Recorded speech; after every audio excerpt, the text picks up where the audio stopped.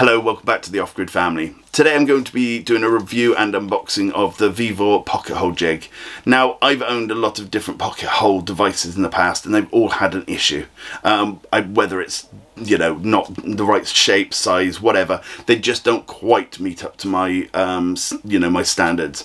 With Vevo, or Vevo, I'm not sure how you say it, I've bought a lot of their different devices, and I've got to say, I've never had a problem with the quality of anything I've bought. I've had a laser tube that they make, and that has been running perfectly for such a long time. It's incredible. So I'm hopeful for this, and I'll do a quick unboxing and test it and have a look at it. Before I do that, I'd just like to thank my Patreons. Thank you guys so much. You have helped the channel out no end. If you'd like to join them, all the links are in the description. Thank you to you for watching. Let's get on. I'm in no way affiliated with this company, although I have bought a few of their devices in the past. The laser tube for my K40 is from them, and I've bought 2 linear actuators for my son's linear actuating desk. If you haven't seen that video, it's pretty cool. But let's get inside it and let's have a look. It does look a little bit dinged at this end, doesn't it? Which is always a bit of a concern.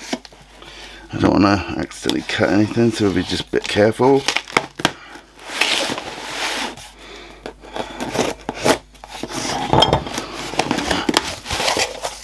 I thought I'd use this knife and be a bit more masculine with that one rather than my usual one, but you know, who knows. Okay, let's have a look inside. Is this at the bottom again, is it? Yeah, I think I've opened it upside down. I'm going to plop it down that way. Alright, straight away, it looks well made, and that is one of the things I've always found with these guys. Everything they produce seems to be well made. Oh, it's lovely and heavy. Proper chunky thing there. It's like, look at that. Look at the size of this. That is so different from, honestly, in the pictures, it looked like half the size of this. So that will go in there like that. And then we've got a few bits and bobs. We've got the, whatever they're called, I can't remember what they're called offhand. And then we've got some of these wooden, basically, wooden plugs to cover up where you've made the pocket holes. But I have seen that you can actually 3D print these now. Well, you could have at all times, but I thought 3D printing them in high quality would actually be really cool, because you could actually use it as a way of actually showing up your work, you know, like the Japanese do with broken items. They fill it with gold. You could do 3D printed bits, put them in, and sort of accentuate your, you know, your designs and so on. Collars, I think they're called, aren't they? I'm going to have a look quickly at the instructions, and then I will start putting it together. Oh, they got 2 different models. The XR SO30 and the XR SO40. I've got the 30, I believe. Yeah, I've got the 30. I don't know what's different about the 40. Oh, it comes with a plastic toolbox, it says. Oh no, it comes with a variety of other things as well. But I'm not bothered. Got everything I need here.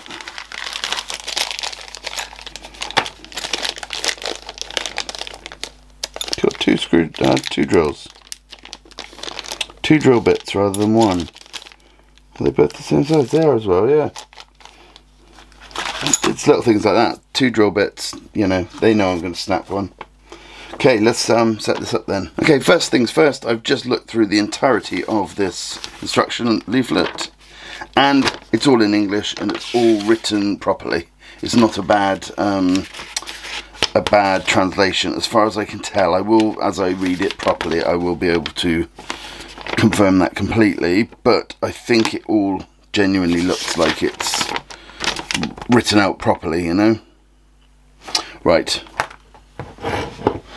first thing you've got to do is unscrew and drop everything. Okay, you're going to unscrew this side and drop it again. Okay, let's put those like that. I don't know why I'm dropping things today. It's about the 4th thing I've dropped so far. Okay, for a second I honestly confused myself, which doesn't take much. But I was trying to work out how the heck you fit this into this, and I was like, well, that's got numbers, this got numbers. This is the quick hole jig, so you can use just this on its own and actually clamp this to the wood, or you can use the actual full assembled version, which I think is pretty cool. I wish there was a place to put this once removed. There may be, I haven't looked, but I quite like the fact that this can be, you know, screwed to a surface and in it goes. And also it's I'm not sure how well this is coming out today. My camera seems to be playing up. We've got imperial and metric along here, and then the same on the sides. Imperial metric. It's pretty well made and it's really nice and heavy. You've obviously got the screw holes here to screw it down to something, and a screw hole here, again possibly to screw it down to something, or it could be a place to put a vent thing, so you can have it connected to a vacuum of some kind, to, you know, a dust extractor kind of thing. This goes in like so, and then we screw these in with the plastic washers on the outside.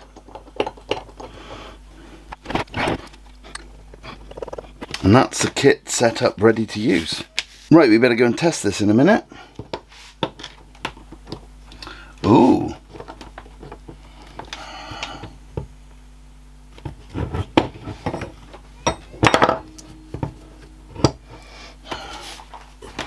We actually have a crack. The ones around here and around there, and underneath. And as if by magic, there's another one here. And this took less than 2 days to get to me after I'd said that there was a problem with it, and they said they apologised and sent a new one out straight away. This is what I love about Vevo. They are just, I don't know how you say that name. Vevo, Viv something or other, but whoever they are, however you say it, I mean, there's been about 5 things I've bought from them and I've never had a problem. That's the first problem I've had, and they've instantly fixed it. So let's unpack this one. Right, first things first, does it hold wood? Literally, completely and utterly. That's perfect. That is exactly what you want. You want it to be, basically, when it comes to me using this, I will be using it mainly for this thickness of wood, almost entirely. There will be times when it's not, but basically I'll be using it for pallet wood. And this is just perfect for whopping it in and drilling down. Let's give it a go.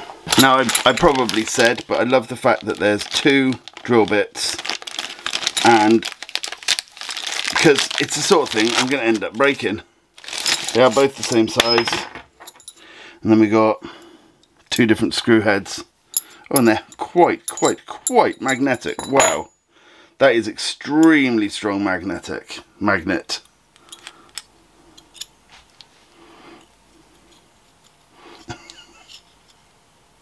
That's quite impressive.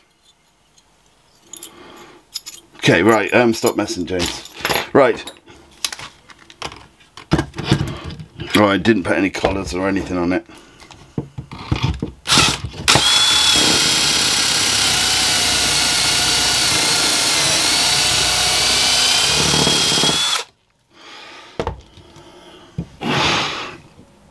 Should I do another one? Yeah.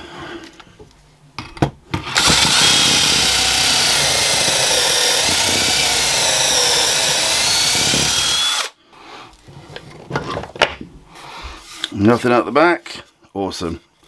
That's a bit rough. A little bit more rough than I would have thought, to be honest. Perhaps I've set it up incorrectly, which is likely because I'm a bit of an idiot. Nothing that a chisel won't deal with, except this is blunt as hell.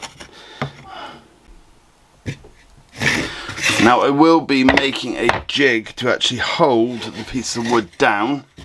Oh, and I choose the most unwobbly piece of wood ever. But yeah, I'm going to be making a clamping jig to hold any piece of wood down that I deem worthy of my screwage. But I won't do that just yet, because obviously why would I need to? That's just standing up perfectly on its own. This is the coarse thread screws. And let's get one in there. Now, I'm not obviously lining this up properly. I really don't mind. Not bothered at all.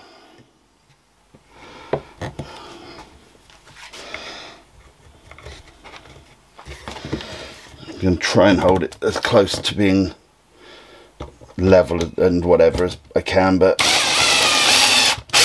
as I said, I'm not really bothered.